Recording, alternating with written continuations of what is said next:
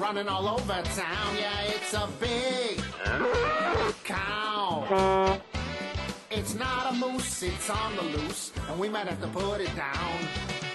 It's a cow, it's a cow, it's a cow. 7:43 on the Talk of the Town with Dave, Jay, and Sam. The cow is a menace to society here in the Mohawk Valley, and it must be stopped. Scott McNamara is in, the district attorney. And, Scott, are we going to catch this thing finally or what? Hopefully. Yeah, I know the New Hartford police have set up a trap for it now. Yes, they have. Yes. We've been dealing with this. I think this is the second cow. They had another cow incident back in May wandering through Utica, right? Yeah, yes, they did. Yeah. And they caught that one, I think, right? I think it's a different cow. Yeah, that's right. Either that or it's one cow that likes to get out a lot. You don't have plans on bringing charges to the cow, do you, Scott? No, we don't Lewdness think so. or anything like that? Okay. What I find interesting, and you grew up on a farm, Scott, I know that, out in Deansboro there. Nobody has claimed this cow yet, which is interesting to me. That is interesting.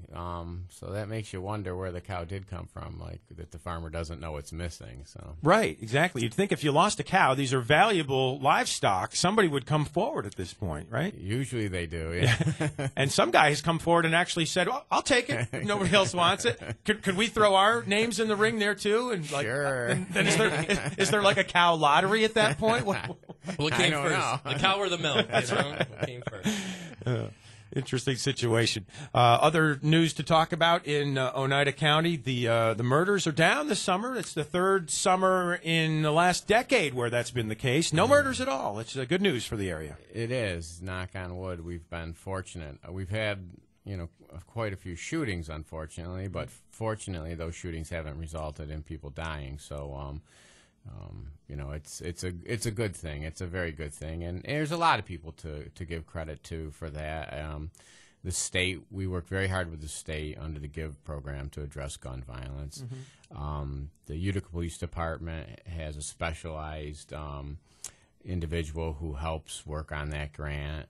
We have somebody that works in we actually have two people working at DA's office, an outreach person and a specialized prosecutor, and I think a lot of it has to do with the community. I mean, there's a lot of community leaders. There's a lot of people in the community that are doing a lot of things to try to stop the violence. And honestly, I've said many times, and I really believe this, the DA and the chief of the police, we can't stop crime. The community stops crime. The community and,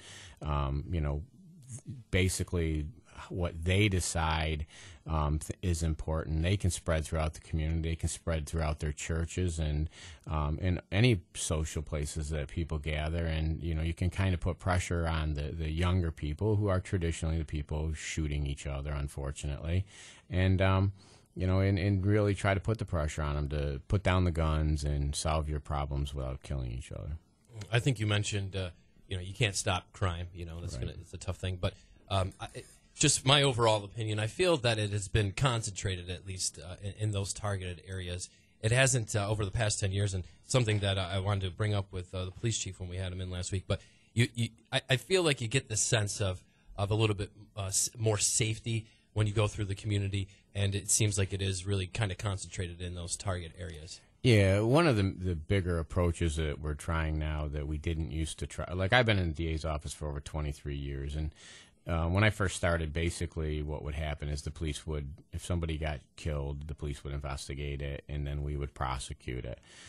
We still do that, but what we do differently now is we identify the people that are involved. And a lot of times we can identify someone that's been involved in 2-3 shootings, and unfortunately a lot of times we don't get any help from the people that get shot. They say I don't know, or they just lie to us, or they just won't cooperate. Majority of the time. Right. So what we do is once we can identify who the perpetrator is, we put a lot of pressure on that individual by other means. So, a lot of times the only crime that the crimes that they are committing are not just limited to shooting at somebody. Sure. They have an illegal handgun. And there's a lot of other crimes that they're committing. So what we do is we concentrate now on hot people and hot spots. So if we know a certain house has a lot of violence coming out of it, that house gets a lot of attention. If we know a certain individual is responsible for a lot of crime and a lot of shootings, we concentrate on that individual, and basically we don't plea bargain with the individual, and that includes from a traffic ticket all the way up to whatever their charges are. And we have really put a lot of emphasis on directing our attention towards gun violence and putting the people that are committing the gun violence away and giving them substantial prison sentences. Because the only way we're going to keep the community safe is to keep the dangerous people off the streets. And so that's really what we've been concentrating on. And, and hopefully, that's helping. But, we're always one bad person away from coming along that just start shooting people, and sure. So that's why we need the community's help, and it's a joint effort, everybody. Talking to Oneida County DA Scott McNamara on the Talk of the Town, 100.7 FM WUTQ. It's also National Emergency Preparedness Day today. You might have heard earlier we had the guest on from the OCGov.net there in the health department. Do you two work together on this type of thing on a day like today, or not so much? No, not really. I know Phyllis. She's a great person. I've known her for quite some time. I know her husband. No, we don't work on that. I mean, I am kept in the loop with, for example, 911 has a lot to do with notifying everybody, law enforcement, so I'm in the loop on that. And we talked to Kevin Revere a couple times. Fascinating guy. He's quite an operation. Yeah. Yes, he is. He's a friend of mine, too. I've known Kevin for a long time, too. And if he ever leaves the county, he's going to become one of our radio hosts here with his deep voice. Yes, he does. He does want to do that. And he's a Chiefs fan. He might want to turn in that Kansas City football team, too. Yes, he is a Chiefs fan. And Scott McNamara, Oneida County District Attorney, you mentioned being in the DA's office for 23 years. So you've been instrumental, and you've seen, the case come through your desk and worked diligently on it. The Kim Simons murder, it's been 30 years, and in 2008, Steve Barnes exonerated. I don't even know how to start off. Your thoughts, your ideas, the background maybe of what you've seen from this case? Sure.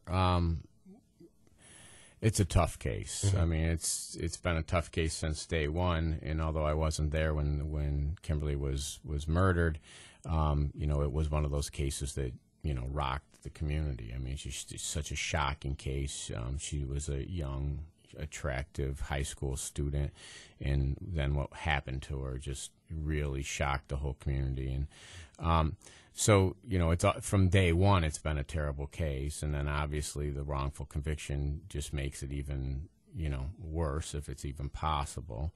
And then, after the wrongful conviction, I had put together a team of people that worked for me.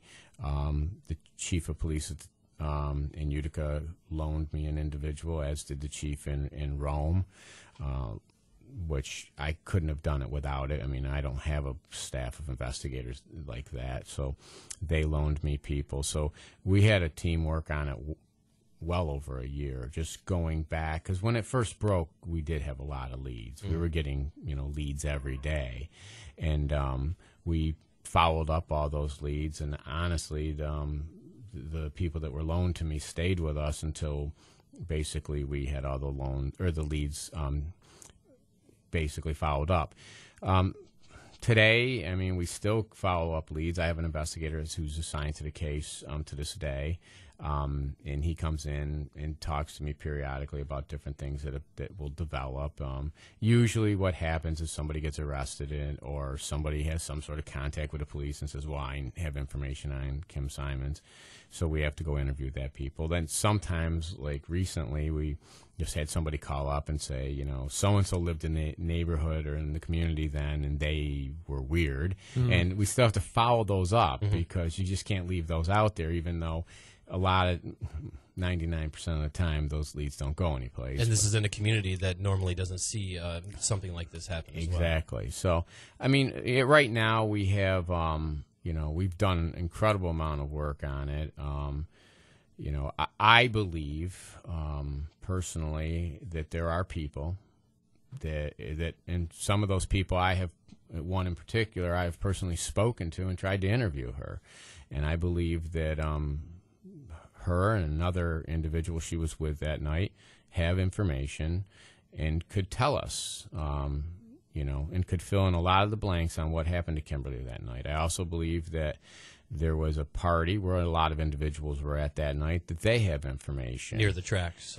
No, actually, I differ a little bit Okay. with that. I mean, there was a party at a house on, I think it's Henderson, or whatever street it is that goes from Harts Hill, Middle Settlement Road is the street. In Whitesboro. Yeah, there was a party that night that the police were called to, that a lot of the people that we believe have information were at.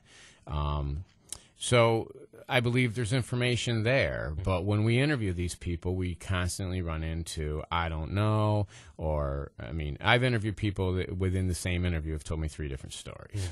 And it's like, really? 30 years later, is it tough to... I don't necessarily, I mean, I can understand that, clearly being someone that, actually I've worked on national committees on eyewitness identification, so probably...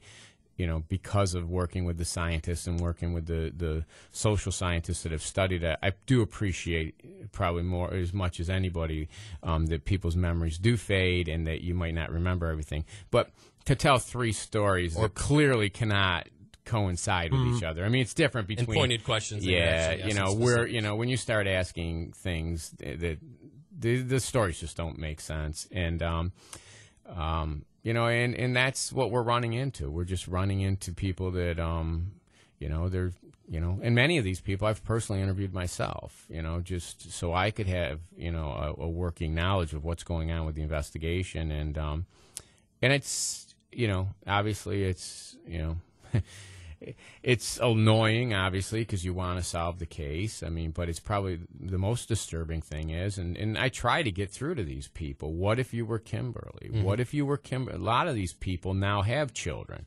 What if you were Kimberly's mother and father?